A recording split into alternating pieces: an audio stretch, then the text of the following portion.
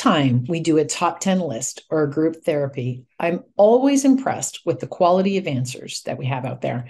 That tells me not only are you a super smart bunch, it means that far too many of you have had to deal with similar issues and have had good experience with what to do. This week is no exception. Our group therapy this week reads, "Help me, Rhonda. I have a very high alpha female boss who is very intelligent, speaks at lightning speed, and sometimes doesn't deliver her words or think about how hurtful or demeaning she can be. How should I handle these statements and or have a better working relationship as her admin?" We've had some super advice to share with you this week. Becky Schwant from Topeka, Kansas shared that she was in your shoes and was willing to share the exact phrasing that turned her career around with her boss.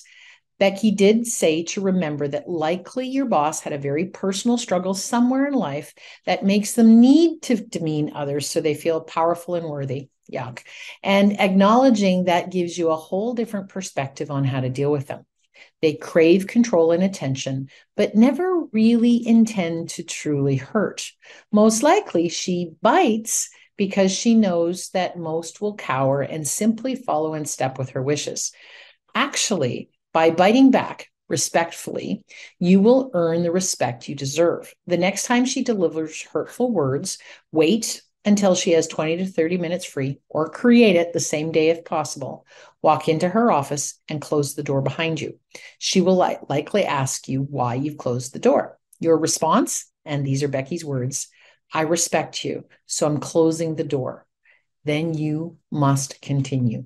"I want to partner with you. It's my goal to make you soar, but I'm asking for your respect in return. I'm not sure you're aware, but your words and actions are often disrespectful to me." Now, you've patted her ego between the lines, but you've laid a large claim out on the table, and you've likely baffled her.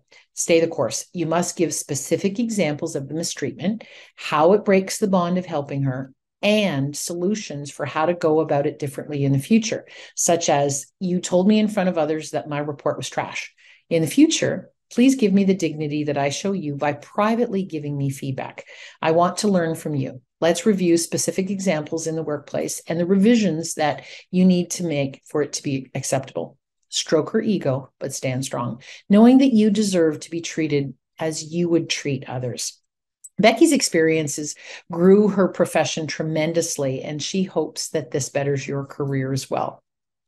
Sherry Chestnut from Woodland Hills, California says to picture dealing with a 3-year-old because perhaps the boss doesn't have the tools, maybe because of the stress, to communicate as professionally as she should. Keeping your head and voice in a calm and in-charge sounding manner, which will deflect and potentially move any misplaced anger or frustration that your boss throws at you. Dana Hoffman from North Ridgeville, Ohio, advises you to be prepared to respond when she says something hurtful with the response such as, "What do you mean by that?" Or, "Did I do something wrong? I feel like you're being short with me."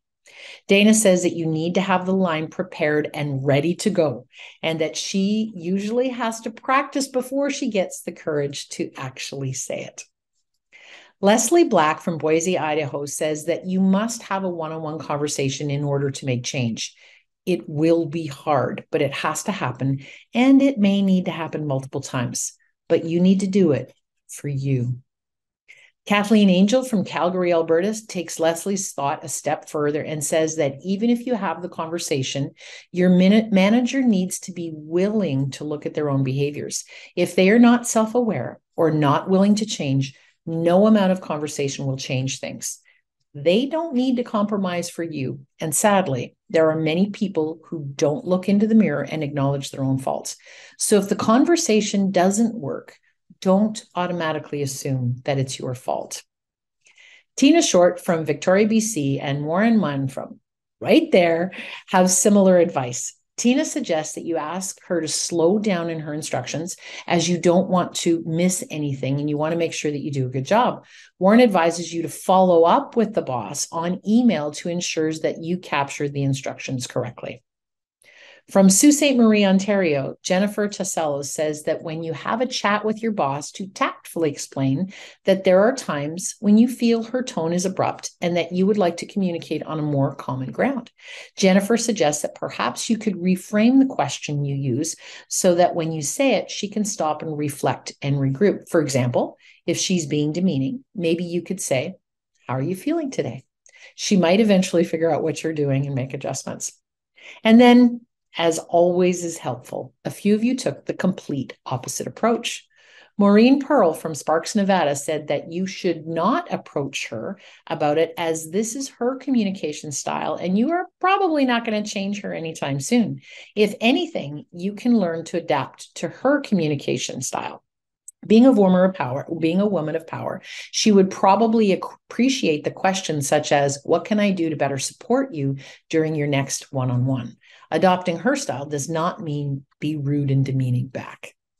And Patricia Flavin from Bridgewater, New Jersey says that you know that it isn't personal and is likely a result of a lot of the stress that she is under, and says that you can make the choice to ignore it, accept that this is the way she communicates, and don't make it about you. Don't take it personally.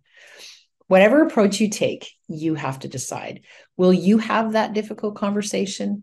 Will you adjust the way you communicate with her, or will you look the other way? There is no such thing as one size fits all. So you do what works for you. If you like today's group therapy, please click the like button below and subscribe to the channel to make sure you don't miss any of our helpful videos. And good luck.